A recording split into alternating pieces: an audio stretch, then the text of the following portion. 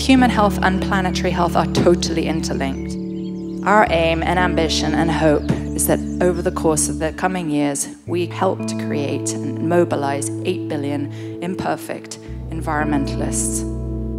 Perfection can be many different things. It's around thinking you can make a difference through little things that you personally do.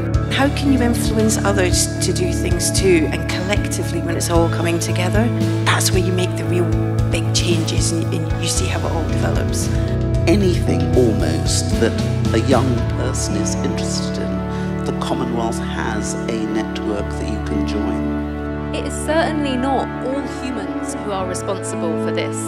Instead, it is a particular civilization, a particular culture. If you prolong the life of your clothing by 9 months, it would bring down fashion's footprint by 30%. Biodiversity loss anywhere in the world is a tragedy. What are we doing about water? Like, we're in a really challenging space. We only find highly biodiverse ecosystems in nature. 80% of the world's biodiversity is in the stewardship of 5% of the world's population, which are the indigenous peoples.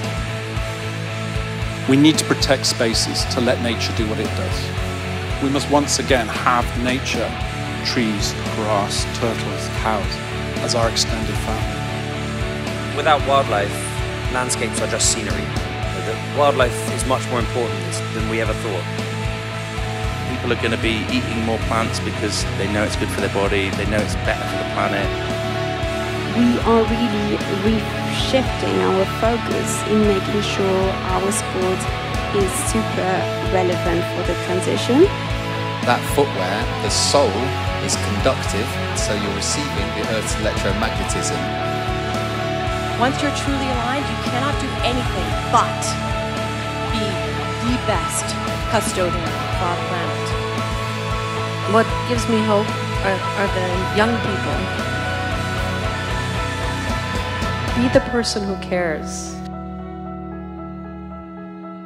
We can do this if we choose.